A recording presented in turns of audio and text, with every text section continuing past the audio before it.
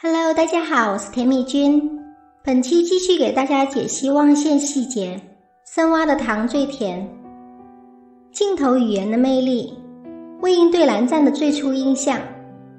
魏婴重生归来的夜晚，情不自禁吹起忘羡，脑子里浮现蓝湛的身影，心底里却一直把蓝湛铭记于灵魂深处。但为什么是头部以下的形象呢？而不是蓝湛刚出场的全身照，或是洁美侧颜？一直以来以为魏婴对蓝湛是从欣赏他的颜值开始的。也许你会说，魏婴是看蓝湛的衣服纹饰，如果是衣服纹饰，全身照不是更能代表姑苏蓝氏的形象吗？你可以尝试回忆一下，你第一次跟身边好朋友见面，他给你的印象也许是全身的形象，或是一张脸，或是一个笑容，或是某个动作。这种头部以下的形象一般都是对异性的感觉，在这个短短的视频里，中心在腰部，所以我可以认为，魏婴你一开始就是馋蓝湛的身子吗？他来了，这性感的身姿，带着性感的碧层，情不知所起，而一往情深。碧层在这个时候就贴上了性感的标签，今后必定是开启爱的钥匙，从而领悟灵修的真谛。魏婴回来了。魏婴重生后，漫步在云深不知处，迎着刺眼的阳光，宛若重获新生，是心灵的一种释怀。看到了曾经的自己，想起了那个潇洒不羁的少年，心里最重要的那个人还是蓝湛，最先想到的话还是蓝忘机听说你走了，肯定开心的不得了，我欣赏他还不行吗？看到了江叔叔、师姐、江澄，上辈子最在乎的几个人快乐的相处模式，和江澄打闹，师姐的温柔，江叔叔在一旁宠溺的微笑。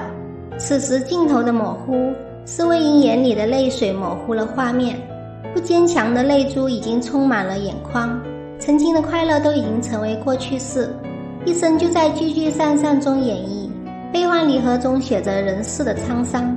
这一幕幕心中珍藏的画面刻在了脑海里。他真的记忆力很差吗？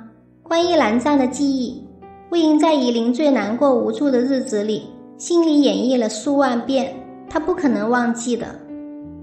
一品灵气的差别，同样是一品灵气，待遇差好多。在魏婴心里最重要的师姐碰到陈情时也险些被伤到。随便的性格就像年少时的魏婴，随心所欲，只做自己认为正确的事，做了忠贞不移的好配件。碧城哭了，平时尽心尽力，威力无比，不但能斩妖除魔杀傀儡，还能自己飞回剑鞘中，夜晚时可以发光指路。自从出现了魏婴，被主人醉酒时几次扔在地板上，被拿去刻字调情，还被用来刨土。魏婴在拿碧城时，主人有些吃惊，看到魏婴拿去刨土，他低头默许了，我的碧城你随便用。韩光君的衣服都是一尘不染的，最重要的宝剑却给人刨土。不但如此，还贴上了喜喜还是一把好剑的标签。碧城感叹，我为这个家付出了太多了。蓝湛对随便的执着，随便在魏婴把金丹给江澄后，就自动封剑了。一般来说，对别人的配件是不会想着去拔出来的。为什么蓝湛对是否能拔出随便有一种执着呢？在岐山教化时和近视，他有几次想把随便拔出来，而拔不出时有一种失望的表情。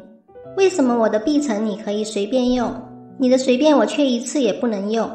他其实在意的是魏婴对他的态度。前世在岐山教化时他没有拔出，想着魏婴还没对他敞开心扉。后世在近视，他还是不能拔出，他是难过的，以为魏婴对他还是没有爱意。一品灵气认主，剑随主人心。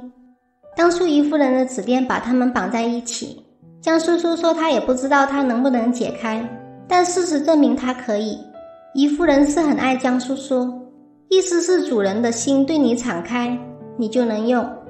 你现在再回头看一遍蓝湛拔剑的情景，是不是就能理解为什么蓝湛没有拔出随便时有多失望？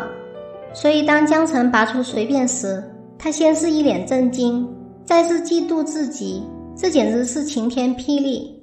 如果没有人能拔出来，他也还能忍；如果有人能拔出，他却拔不出，肯定很失落。金丹被揭秘，蓝湛才明白，后世的魏婴不是因为没有爱意，而是没有金丹不能赋予灵剑意志了。前面几次拔不出剑，也是为密室拔剑和江城拔剑，揭开夷陵老祖身份和金丹真相做铺垫的。随便是江叔叔送给魏婴的，如果小时候没有被他带回江家，魏婴也没有机会结金丹修习剑道，所以最后随便还给江城，也意义了这份恩情算是彻底还给了江家。那个自由不羁的少年已经不在了，魏婴在庙里也说，就当我还给江家了。魏婴为什么老是试探追问蓝湛？魏婴那么聪明的一个人，真的是记忆那么差吗？非也，他只是想要笃定自己内心的猜测。虽然他并不知道忘羡只有他一个人听过，他以为是蓝氏藏书阁100首流行歌曲之一，但他也会想，你是不是通过在玄武洞给我唱的歌曲认出我的？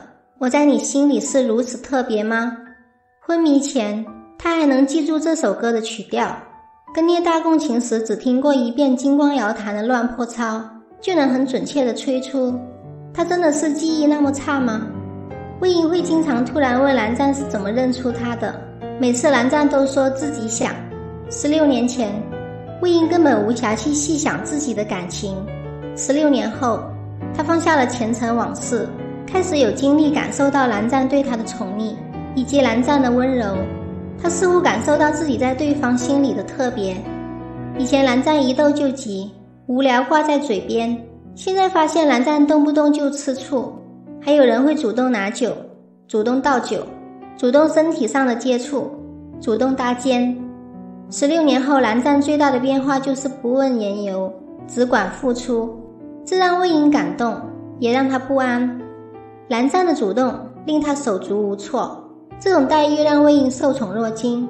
他在努力适应蓝湛的转变，他不断试探对方的底线，想确认在对方心里到底是什么位置，之后好再给予相应的回应。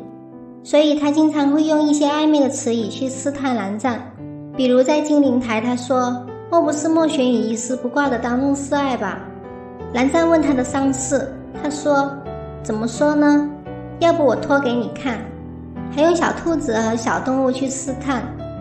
在金陵台，他从未想过蓝湛会为了他不惜站在所有人的对立面。为什么蓝湛会为他做到这种地步？是哪种情感让他这样帮自己？虽然他终于想明白蓝湛是那个唯一，别人在奉承你时，他是唯一忠言逆耳之人；当你被全世界抛弃时，他是唯一紧紧拉住你的人；当所有人再次孤立你时，他是唯一舍弃一切跟你一条独木桥走到黑的人。但此时魏婴也会想，会不会因为他连累了蓝湛，所以你似乎见不到他的喜悦。在近视醒后，他低头看着自己被换过的衣服和包扎的伤口，想着这是蓝湛所为，所以蓝湛跟他说话时，他愣了一下才回答。蓝湛揭开衣服，触碰到魏婴的手，魏婴明显的躲闪，微微颤抖。他定定地看着蓝湛，还想着昨晚蓝湛不顾一切地跟他站在一起，因为内心的情感发生了微妙的变化，让蓝湛碰手这个平常的行为变得极其敏感。他手一抽，眼神躲闪与害羞，此时想的不是舍身咒，身上这么大的伤都看了，还换了衣服，手上这一条舍身咒痕有什么不好意思的？因为他开始有了肌肤接触的感觉。血月前一个蓝大的交谈，魏婴终于确定了他在蓝湛的心中的特殊性，他才放开了自己的情感，但他还不能确定蓝湛对他是否仅仅是知己之情，因为蓝大说，忘记说过，他既已引你做知己。所以血月谈心时，魏婴说，人生得一知己足矣，此生能和你蓝忘机做知己就满足了，还能奢求什么呢？在庙里，蓝湛为了他自封灵力，对他的紧张再次刷新了他的感知。魏婴再次试探，蓝湛，你其实不必这样。得到蓝湛的理应如此的回答后，一脸喜悦娇羞。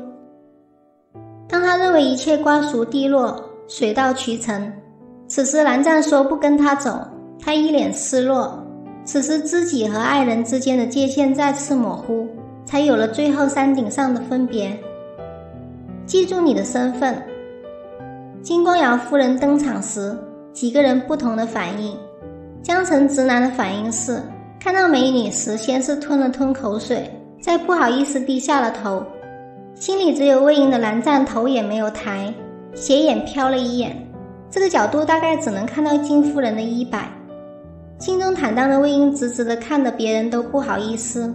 你忘了你身边还坐着一个大醋缸，别人都是正着坐的，只有他是斜着坐，莫不是为了能用余光瞟到你的动向，看你是否又在勾搭别人。他要你别走远，记住你的身份。记住什么身份？告诉你，你现在是以姑苏蓝氏的身份来的蓝家的人，不是莫玄羽，不可主动招惹旁人。金夫人在魏婴前停顿了一下，蓝湛的眼神从斜瞟一眼转变成一直盯到人家坐下。韩光君正在线产出，后面是个没心没肺的小吃货，别人都是 JPG 静止模式，只有他是动态的不停吃。蹭饭的理由真是让人没办法拒绝你。蓝湛的心态就好比自家的 WiFi 没有设置密码，就像公共 WiFi 一样，当然要防着点，否则流量都让人占了，自己就没法上线了。我是甜蜜君，记得点赞订阅打开小铃铛，想看哪方面的内容记得在评论区留言哦。我们下期再见。